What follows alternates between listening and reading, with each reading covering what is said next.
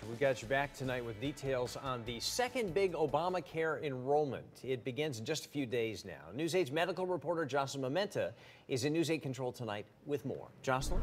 Darren, Access Health Connecticut exceeded its goal last year in signing up more than 200,000 people for affordable health care. That brings down the uninsured rate to about 4%, still some 147,000 with no coverage. There is a short window for open enrollment, which starts this Saturday and ends February 15th of next year. So the push is on to get those folks signed up again and to reach out to those who are not.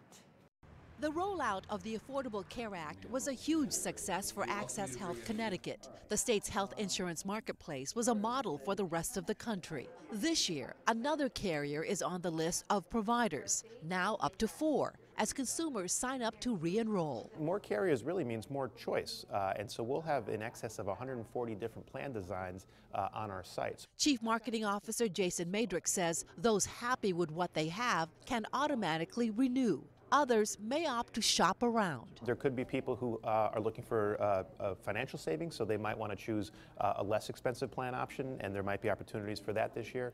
Some people have had different health needs. Expect to see fewer website glitches. Adjustments were made in the off-season. And complaints about the network of physicians? We've tried very hard to put very stringent standards in place to make sure that individuals have access to a broad array of physicians. Problems? Call your provider directly. Uninsured for more than 90 days? Expect a penalty of $95 or 1% of your income when you file your tax return. With about 147,000 with no coverage, outreach efforts this time around are more urban focused. Many of these people are just folks who knew about the program, knew about what they needed to do last year, but for various reasons just weren't able to go ahead and get that done. Barbara O'Connor, laid off a year and a half ago, bought into her former company's plan. Which I did out of necessity because the enrollment date was coming so soon to when I had left the job. So I took their insurance. Now, after asking questions here at the New Haven Marketplace store, she is ready to make the switch. I'm seeing a big savings for me and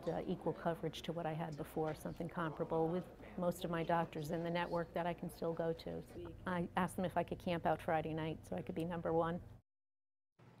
New Britain also has a storefront. If you need more help, other locations include 8 libraries in key cities outfitted with laptops and manned. If you have issues with your coverage, call the Healthcare Advocates Office at 1-866-466-4446. Again, that number is 866-466-4446. Darren?